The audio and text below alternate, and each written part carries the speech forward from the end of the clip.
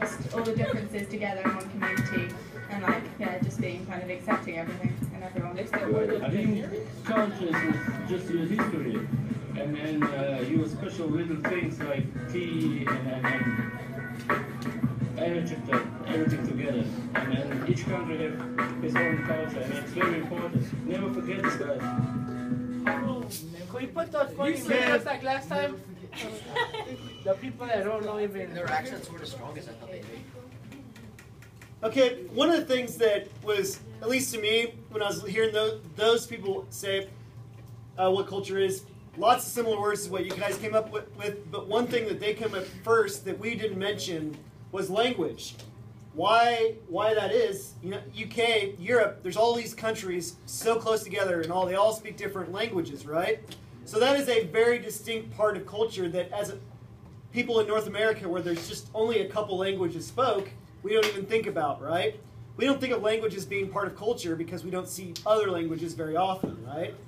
So culture's a lot of things. You also noticed, did the different people that were interviewed, a lot of particular ones that were not British, wore different style clothing than some of the other people. Clothing, all that stuff is all part of the culture. Yes? Culture is like where you came from, right? Basically. Well, that's your heritage. Heritage is part of culture. Culture is just how all these things kind of come together. Again, it's hard to use one word to say what culture is. It's everything that encompasses the customs of a region. We should look up the definition of culture. It's just a list of things like we just did. You just take off the whole paper we can do real quick. Okay, we're almost done for today. What is the question I should ask when describing human-environmental interaction? How do people use the land? How have people changed the land? Where do most people live in this place? Why do you think people settle in this place? Okay, what does that mean? Well, when you're describing an area, it's been changed by humans. There's very few parts of the world that have not been changed by people. When you look at a region, you need to figure out how humans have affected that. Some areas more than others. If you're talking about Eastern Russia and Siberia, things have not been changed all that much. There's not that many people, right? However, if you go to a metropolitan area, things have changed quite a bit. Let's talk about Kansas City metropolitan area in general. Why do you think people settled in Kansas City? Why was it this spot on Earth and not 50 miles down the road? Yes? Because we are in the middle of the country. Well, they just decided to find the exact, well, we're not exact middle. That's in like western Kansas.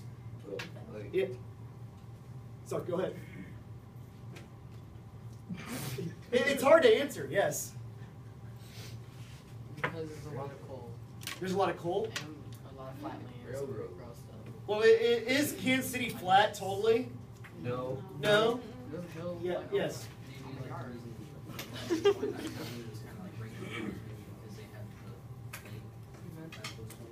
Not lake, but Railroad. rivers, right? If you've ever been, what divides up Kansas City, Kansas, Missouri? A river. Two rivers, Kansas, Missouri, right? Why would starting a community on a river be an important thing? Because you get a supply of water. Well, you get to drinking water, yeah, but think in terms of long ago, yeah, transportation.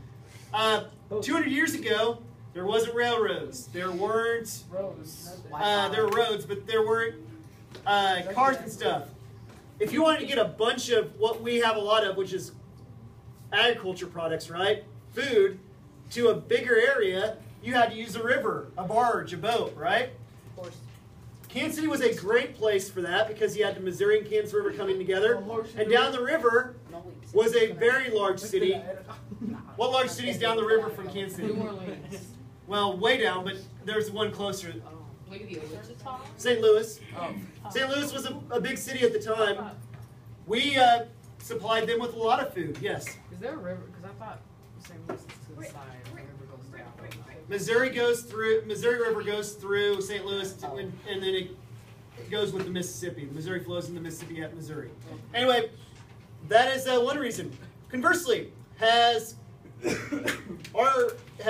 the land changed since people started living here? Yeah.